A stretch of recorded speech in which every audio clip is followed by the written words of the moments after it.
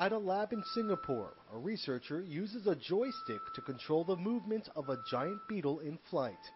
As the researcher moves his controller left and right, radio waves are sent to a wireless receiver fitted on the beetle's back, which activates nanowires to stimulate small muscles in its wings. Depending on the signal, the beetle turns accordingly.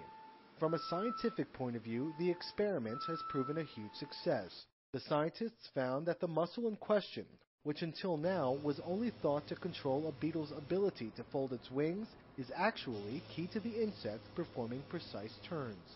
From a practical point of view, it means that we are one step closer to remote-controlled cyborg beetles that can search for survivors in disaster zones where it's too dangerous for humans to operate. Michel Maharbis from the University of California, Berkeley has been at the forefront of cyborg beetle research. For years, he's tried to answer a simple question. What things would you have to strip out in terms of genes or in terms of nervous systems to be left with a chassis that is effectively a flyable chassis? Right? I mean, that's kind of like, that's really the issue here, right? Because why is an insect not a flying robot? Well, because it's got stuff in there that you'd like to kind of knock out and then get yourself a chassis.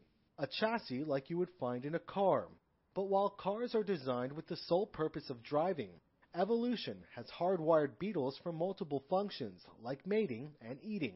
All of these need to be taken into account when developing a remote-controlled beetle. The researchers have made progress over the years.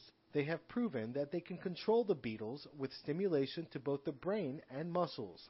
Maharbis thinks a combination of both techniques will probably be needed to create an ideal cyborg beetle. At a short-term practical level, I think that we could stand to build controlled flyers at very small scales this way. In other words, using the best of electronics and the best of the natural world. And the combination could prove to be the best tool for saving lives in the wake of future natural disasters.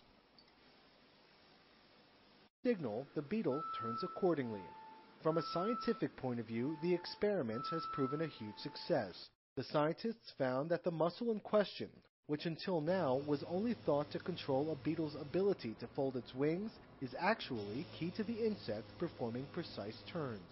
From a practical point of view, it means that we are one step closer to remote-controlled cyborg beetles that can search for survivors in disaster zones where it's too dangerous for humans to operate. Michel Maharbis from the University of California, Berkeley has been at the forefront of cyborg beetle research. For years, he's tried to answer a simple question. What things would you have to strip out in terms of evolution has hardwired beetles for multiple functions like mating and eating. All of these need to be taken into account when developing a remote-controlled beetle. The researchers have made progress over the years. They have proven that they can control the beetles with stimulation to both the brain and muscles. Maharbis thinks of genes or in terms of nervous systems to be left with a chassis that is effectively a flyable chassis. Right? I mean, that's kind of like, that's really the issue here, right? Because why is an insect not a flying robot? Well, because it's got stuff in there that you'd like to kind of knock out and then get yourself a chassis. A chassis like you would find in a car.